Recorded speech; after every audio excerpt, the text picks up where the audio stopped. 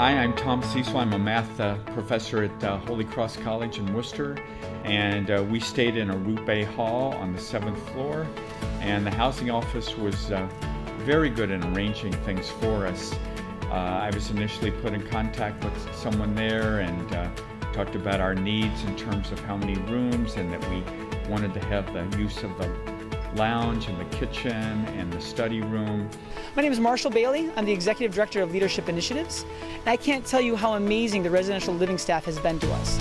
Every time we've needed something fixed, put together, the rooms are ready ahead of time.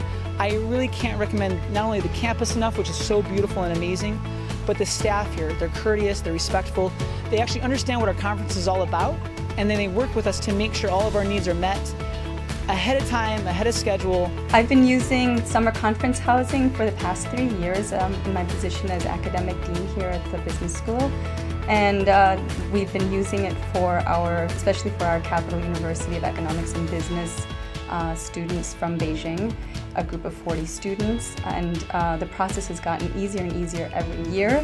And everybody is extremely responsive in the summer conference housing office. It's a great partnership.